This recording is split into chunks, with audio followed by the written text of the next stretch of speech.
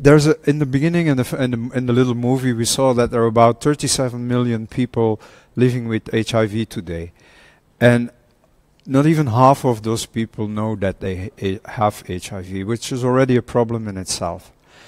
The good news is that in many countries there's more and more people on treatment, on medication, which is called ART coverage. So that's really good that more people, especially in the underserved areas, in the resource-limited settings, that people get access to medication.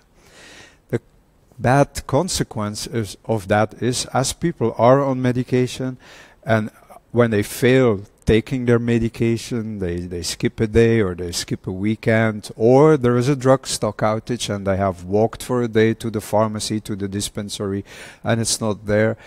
In that case, people involuntarily cannot take their medication, and that's now the point where HIV drug resistance looms around the corner, because if you're not compliant with your medication, with your treatment, you kind of open up the gates for the virus that is known and notorious to mutate and replicate frequently.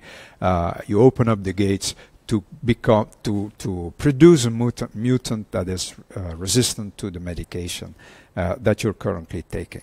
So it's in our biggest interest, if you want to have impact on people's lives, which is what we do at Global Public Health within Johnson & Johnson, to make sure that people kind of stay on their treatment and that we know where these hotspots are, so that we can understand what factors drive this non-compliance, drive the emergence of that drug resistance, and that we basically can take proactive, preventive educational measures. As a pharma company, and many companies, if you look at a particular problem, it's sometimes really hard to think out of the box. You look at it from an epidemiological angle, and that's what you do. That's what you do for a living.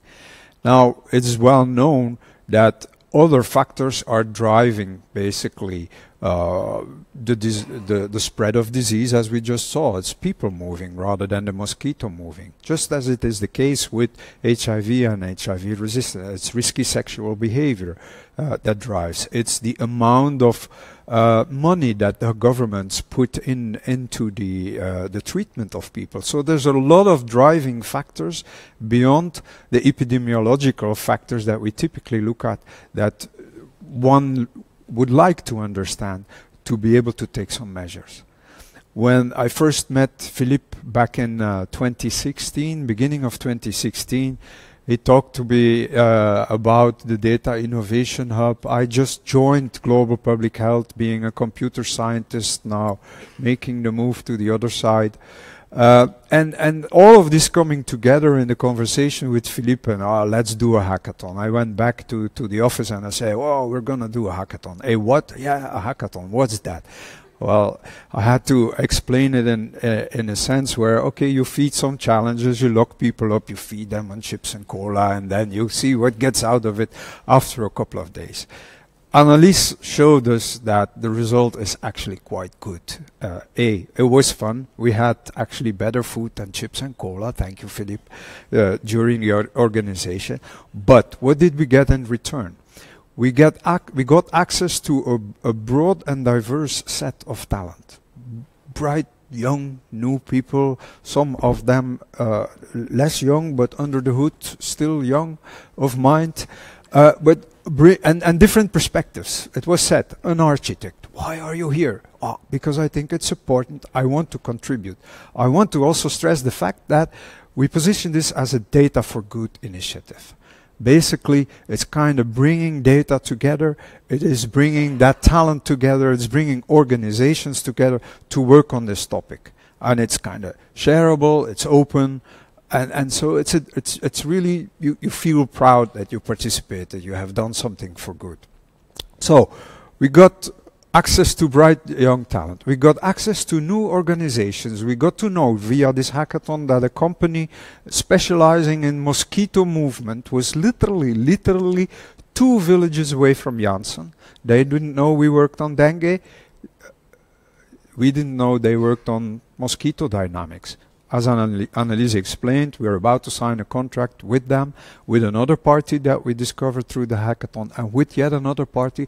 And they're going to take this project that we aim to do in 36 hours. They're now going to embark on a 18 months exercise to do this. Without the hackathon, we would not have known they had existed, and we would not be on this project. We got to learn new software companies. We got to learn telecom companies who also work on the problem. We didn't even realize before that telecom companies would be working on the same kind of challenges in global public health as we do. So that, I think, is part of the innovation, part of the out-of-the-box thinking that we want to achieve through this hackathon, and in this case, trying to see and find out what factors are of influence for HIV resistance and how we can contribute as a whole, but also as Janssen in particular, to solve the problem. In the very beginning, when we spoke about this, Wim, you said, well, it's kind of an easy job. You have to bring me a colored map of the world, right? Working in your team as a computer scientist, I have already learned a lot about diseases, HIV, TB, dengue, and so you have influenced me a lot on that.